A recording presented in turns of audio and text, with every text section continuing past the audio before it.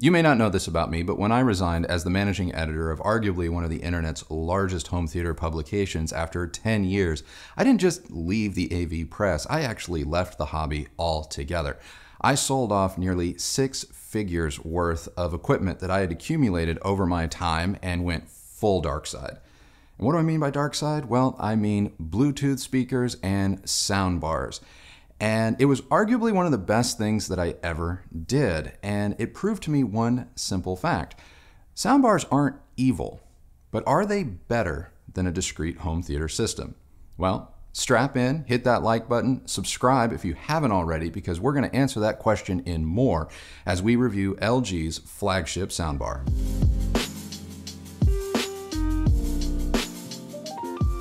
After years of playing with big, complicated systems, I simply was looking for something simple and something I hadn't experienced yet, which was rare.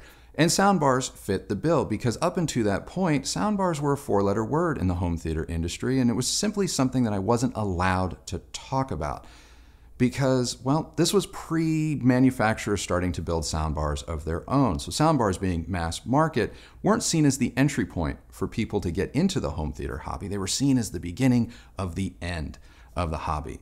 And so anytime soundbars were to be brought up, they were always to be brought up and mocked or vilified or seen as less than what you could get from discrete speakers. And I think that this is an attitude that permeates the hobby even today.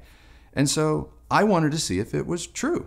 And so I lived with soundbars as my primary home theater and 2-channel listening systems for several years.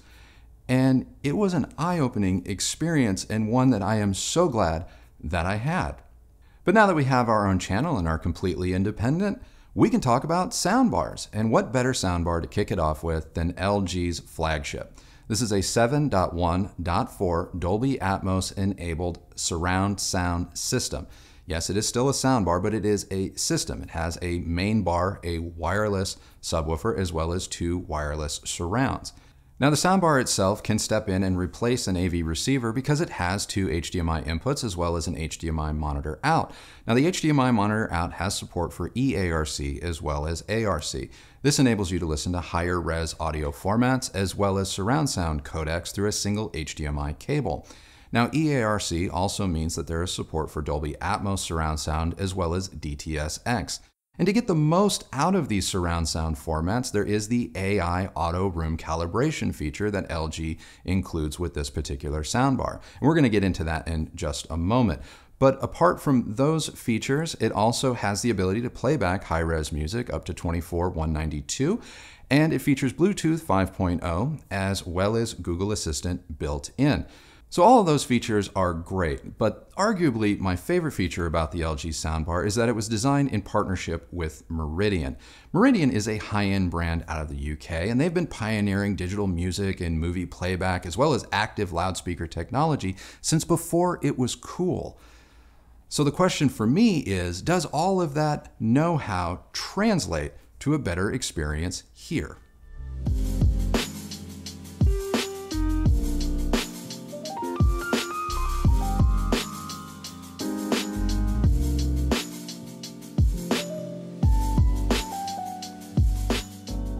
I found this setup and installation of this LG soundbar to be very simple and straightforward, especially after I downloaded the app, which unlocks a lot of this soundbar's potential.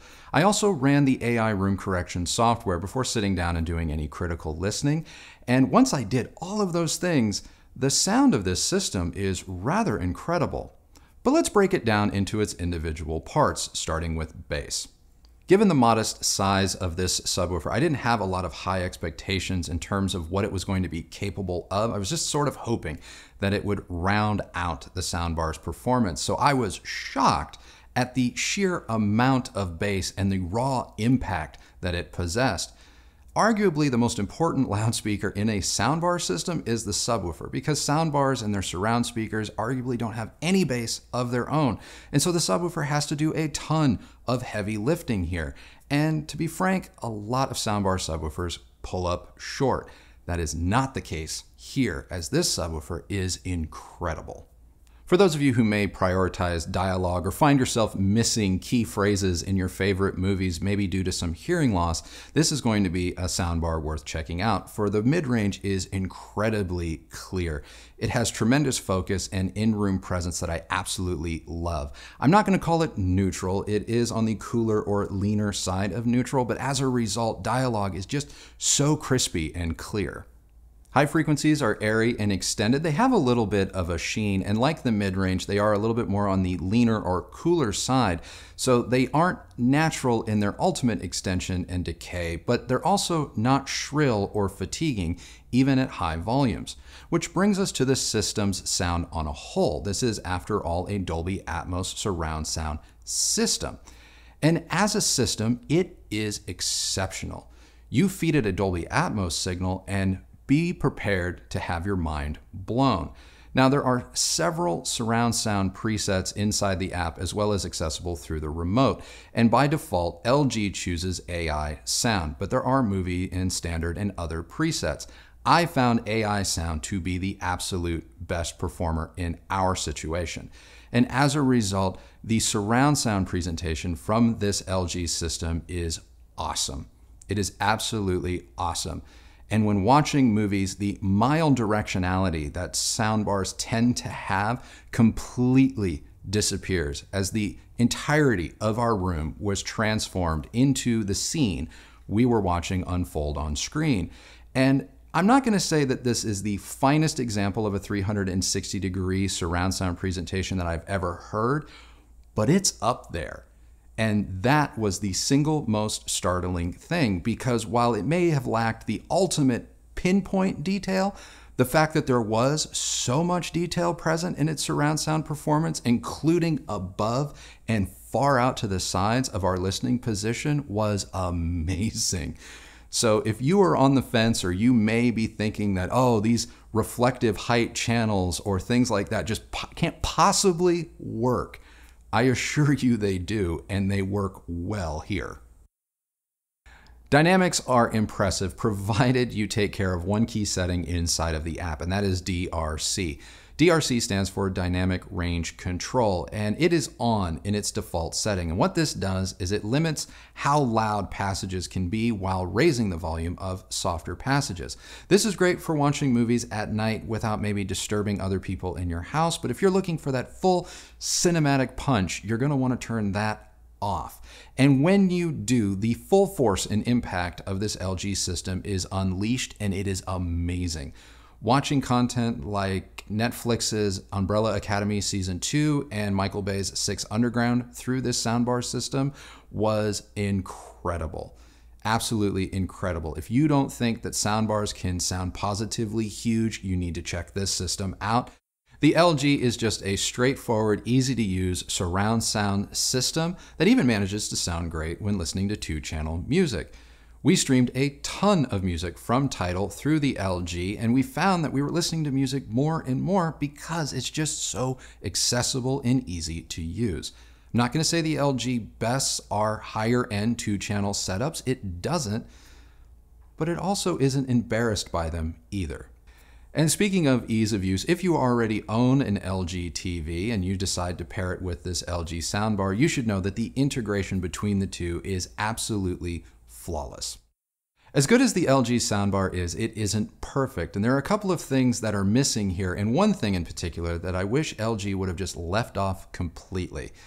One of the most notable omissions, and one of the things that you guys are most likely going to notice, is its lack of tone controls. Yes, you can adjust the volume of each channel independently, but you cannot affect its tone. So you better like the way that this sounds straight from the factory, because there's no real way to customize it. Also, there are no analog inputs present here. So if you were looking to connect, say, your turntable that has a built-in phono preamp directly to the soundbar, you're going to need to use a converter box, specifically an analog to digital converter box, and we'll link to a few down in the description below. And as for the item that I wish LG would have just left off completely, well, it's that front-mounted display screen. It's not the most intelligible. You can't defeat it. It can get brighter, you can dim it, but again, you cannot defeat it unless you just turn the soundbar off, which is silly. And frankly, with the app being so good and right at your fingertips, I kind of wish LG would have just foregone a display altogether. In terms of comparable products, obviously LG makes a host of other soundbar solutions, many of which are kind of scaled down versions of what we're reviewing here, some even being just soundbars themselves, whereas others are complete systems. And we're going to link to all of those down in the description below. But rather than compare the LG to, well, itself, we thought we should point out a couple of other soundbars in and around its price point that may be worth taking a look at. Now, the first one that comes to mind is Sennheiser's Ambeo soundbar. Now, it is more expensive than the LG system here, but it is an all-in-one system. So if you don't want to futz with subwoofer placement or surround sound channels, the Sennheiser may be worth a look. Another soundbar worth considering would be Sonos's new Arc system. Now, you can get the Arc as a soundbar. You can flesh it out with a subwoofer as well as surrounds. However you configure it, that is going to change the price. And fully fleshed out, yes, the Arc system is a little bit more than the LG here, but I do find that the two would compete favorably, at least on paper. Another soundbar that is just as stylish as the LG, if not maybe a little bit more so, would be Bang & Olufsen's Beosound Stage. Like the Sennheiser Ambeo, this is an all-in-one unit. It retails for about the same price as the entire LG system, but it is definitely worth a look here.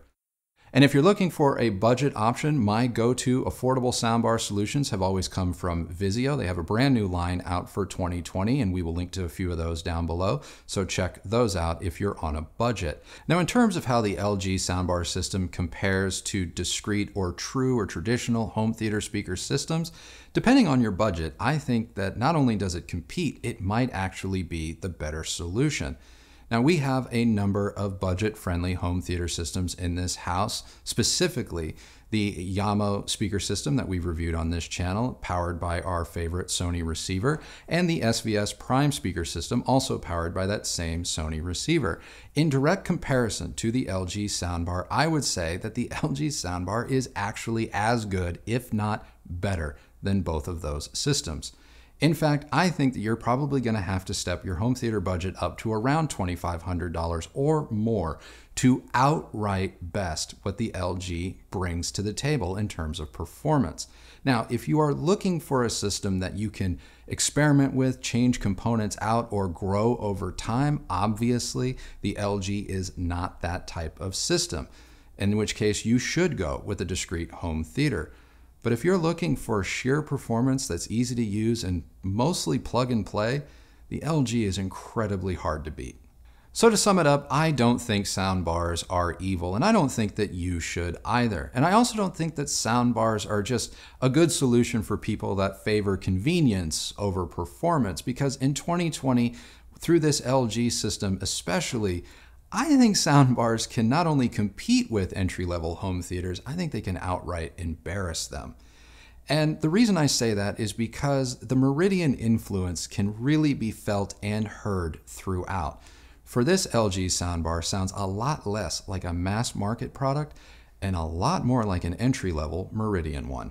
So that's my review of LG's flagship soundbar system. What did you guys think? Let me know down in the comments below. And while you're down there, I have a question for you.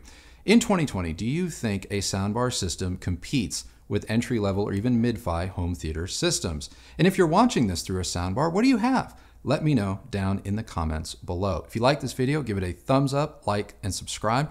Ring the bell so that you are sure to be notified when new videos are released. If you use any of the links that we leave you down in the description below, know that that is your way of showing your support for our channel and the work that we do here, and we thank you. If you are looking for another way to potentially support this channel, consider becoming a member. You can click join right next to subscribe. Follow me on Instagram at Recovering Audiophile, and I have to get out of here. So remember, the only person that has to like the sound of your system is you. Happy listening, everybody. Thank you so much for watching, and we will see you on the next video. Bye.